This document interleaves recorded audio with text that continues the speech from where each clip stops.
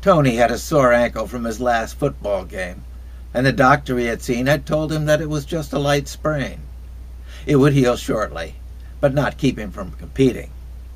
It was not the injury to the ankle, but that straining it before it heals will make other injuries far more likely. It was just so painful that he limped. The coach, when he talked to him about it, noted that the team had a chance to take the Simmons Trophy, and his sitting out the game would reduce their chance of beating Clyde in their final game. You need to think what this means to the school. That set Tony to thinking. Did the school have different values than the students? In the end, the choice would be his. But what was this about a school purpose? Whose purpose was this? He knew his parents had purpose. That is why he was in school. It was to get an education, to come out as an effective adult. He knew the teachers had a purpose, but it was also focused on his coming out as an educated adult. Who was it who had some different purpose?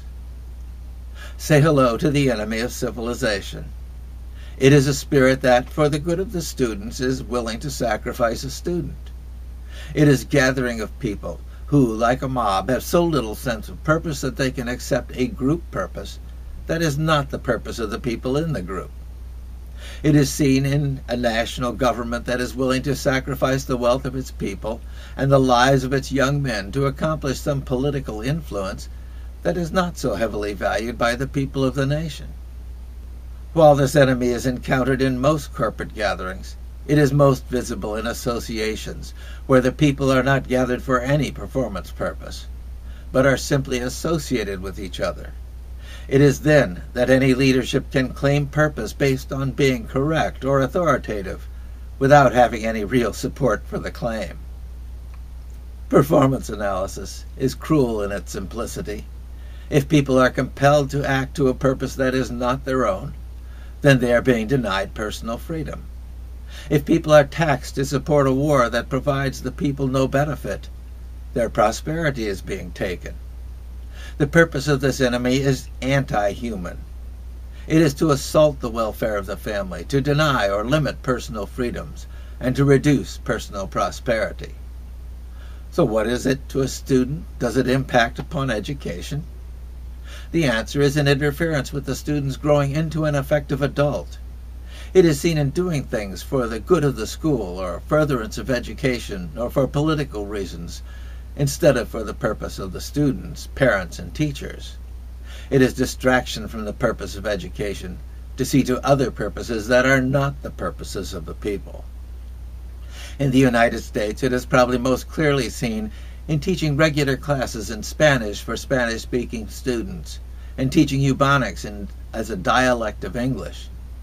It is teaching that interferes with communication among U.S. citizens, as if this was some sort of benefit for students. It is redirecting of communication from learning to communicate among citizens to other purposes, purposes that interfere with open communication. This is the enemy of civilization in full display, teaching language as a social lesson that divides people of the nation instead of bringing them to common understandings.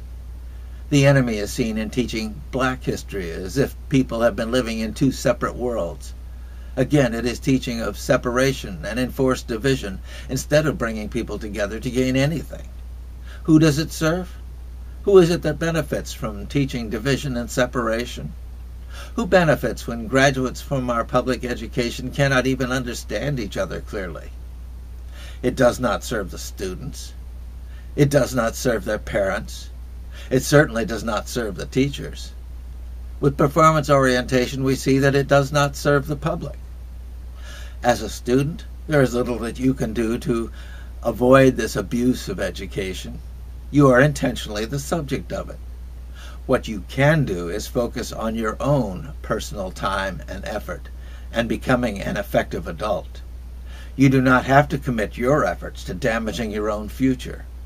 As a teenager, you will increasingly be able to direct your efforts to what will serve your personal and social purpose, and that will aid you in becoming able to draw together with other adults to accomplish what you all value. Where you as a student choose to commit your own time and effort to see to your own understanding of educational purpose, you will almost certainly gain the support of both parents and teachers. Your efforts to become an effective adult are in accord with the larger public purpose and with the purpose of people in general.